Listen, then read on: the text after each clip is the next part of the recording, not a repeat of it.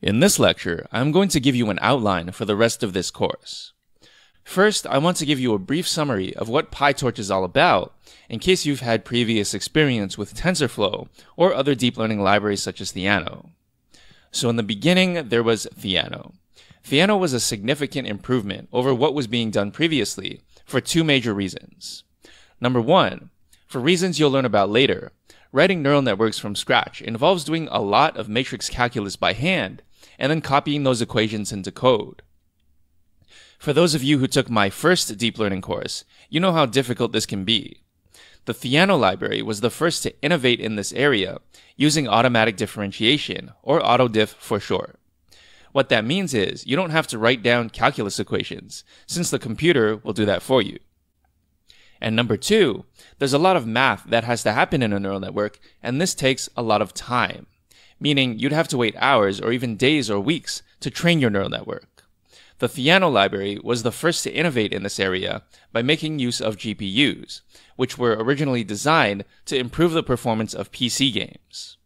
One of the downsides of older libraries such as Theano is that you have to build everything by yourself. This can really slow you down, especially if it's your first time writing certain components. You'll not only have to write each component on your own, you'll also have to worry about them being right. If any single component you wrote is wrong, then it could make your entire program fail. On top of that, in the previous years, it was announced that the Theano library would no longer be maintained.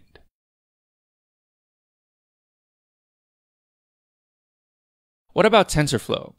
TensorFlow is a pretty popular library, thanks to the fact that it's backed by Google, who at this point kind of run the internet.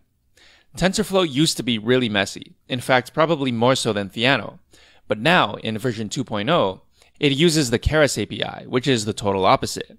It's very high level and very simple. But there is a downside to very high level and very simple APIs. They make it very easy to do common things, but hard to do uncommon things.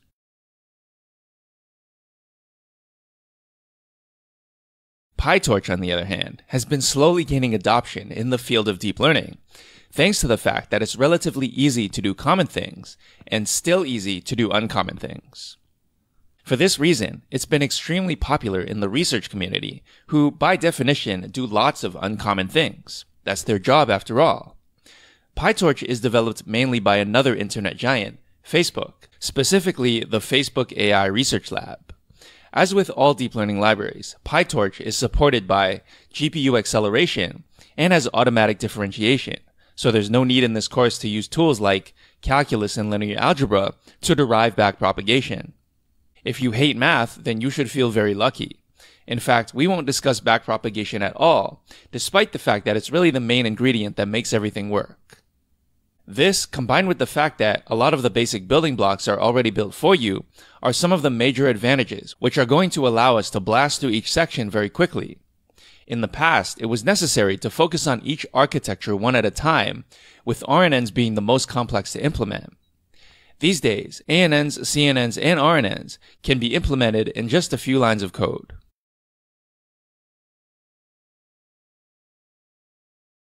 Alright, so how is this course structured? First, before we even begin discussing deep learning or any type of statistical modeling, we are going to look at a new coding environment which I really like, called Google Colab. Google Colab is basically Jupyter Notebook hosted by Google, but with a lot more bells and whistles. Personally, I have never been a fan of Jupyter Notebook, since it seemed to have more disadvantages than advantages. However, Google Colab is a different beast. It's hosted by Google, so you don't have to use your own computing resources. It's free, so it doesn't matter if you have a slow computer or a fast computer, everyone has the same access. It gives you free access to the GPU and TPU for orders of magnitude faster training and inference. And finally, most of what we need is already installed, so you don't have to waste any time installing libraries yourself.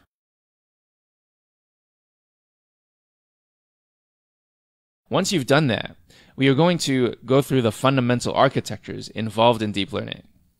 Believe it or not, this all starts with linear regression, the line of best fit you learned about in high school physics.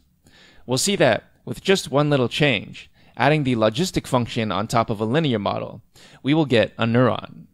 This covers the two major types of supervised learning, classification and regression. Once you know the basics, it's time to get started with deep learning. The first deep learning architecture you'll learn about is the artificial neural network, also known these days as the deep neural network. Although neither of these names really do a good job of differentiating it with other architectures. Next, we'll dive into image processing with convolutional neural networks.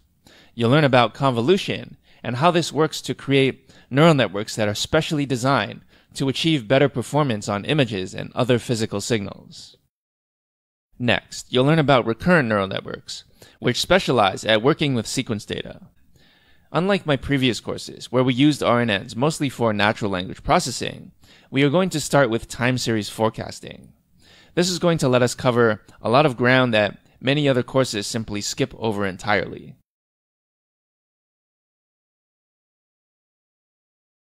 In particular, we're going to cover the difference between the wrong way to do a time series forecast and the right way. We're going to look at several time series that simple models like linear regression can and can't solve, as well as several time series that slightly more complex models like the simple RNN can and can't solve.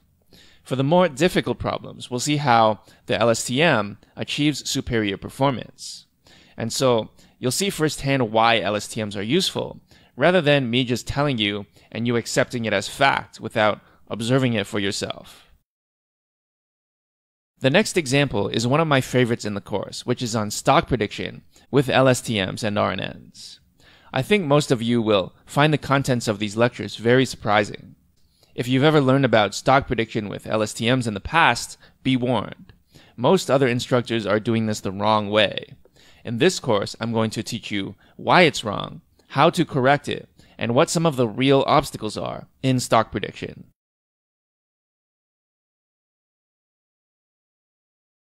The first major part of this course is about the fundamental architectures in deep learning, while the second major part of this course is focused on applications.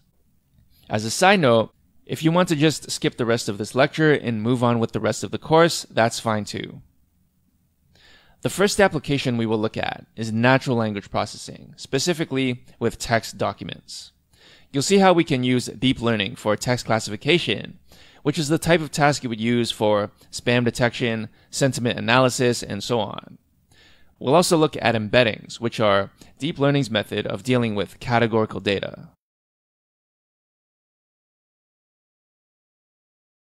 Embeddings will lead us to our next application on recommender systems.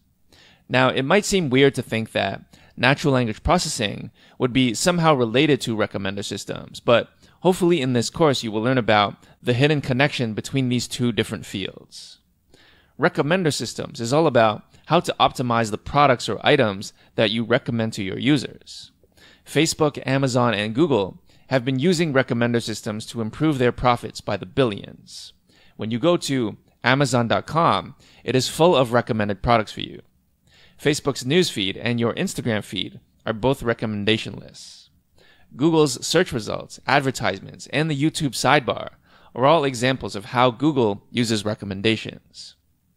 In short, recommender systems are one of the most practical business applications of deep learning, and one that can be used in a pretty straightforward manner to improve your profits. This is in contrast to, say, natural language, where it's not exactly clear how that would directly tie into how much money your business makes. Although, it's already a fundamental part of our day-to-day lives, so don't discount it just yet.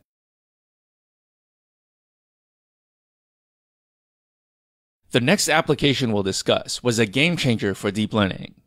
If you've taken any of my deep learning courses in the past, you know that training a deep neural network takes time, lots of time. You might end up waiting hours or even days or possibly even weeks. Luckily, machine learning engineers have found new ways of allowing us to build on top of the work of others.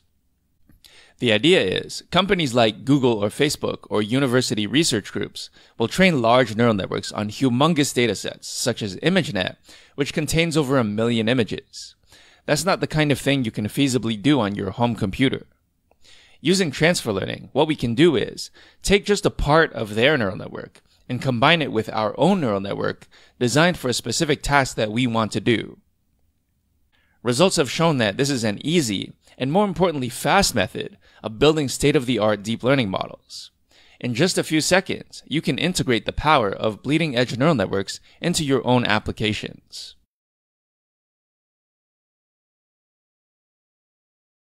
Next we have GANs, or Generative Adversarial Networks.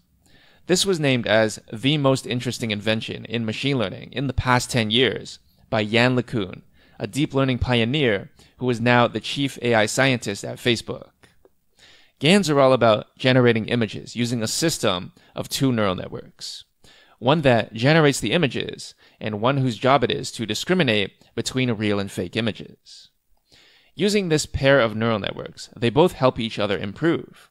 So the discriminator becomes better and better at recognizing fakes, while the generator becomes better and better at creating realistic images that cannot be differentiated from fakes. When people think about deep learning, they don't often think about how neural networks can be used to generate things, but rather just how neural networks can make predictions on things. Predictions are nice, but generating things opens up a whole new world. Recently, Google announced a conversational AI, where you could have a personal assistant do something like call a restaurant and make a reservation for you. But that personal assistant is not a person, it is a robot. All of its speech is generated by a computer.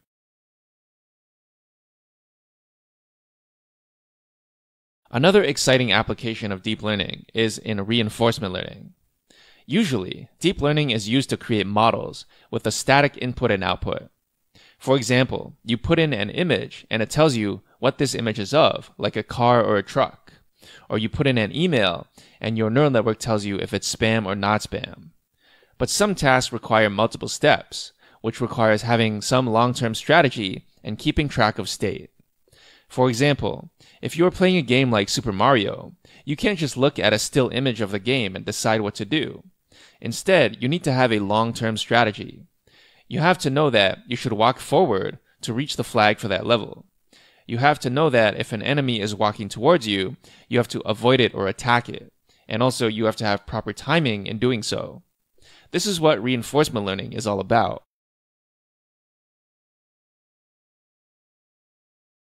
To summarize, the outline of the course is like this. We can split it into two parts. Part 1, architectures, and Part 2, applications. In Part 1, we discuss the fundamental architectures such as linear models, ANNs, CNNs, and RNNs. In Part 2, we discuss applications such as NLP, recommender systems, GANs, transfer learning, reinforcement learning, and possibly more. Thanks for listening, and I'll see you in the next lecture.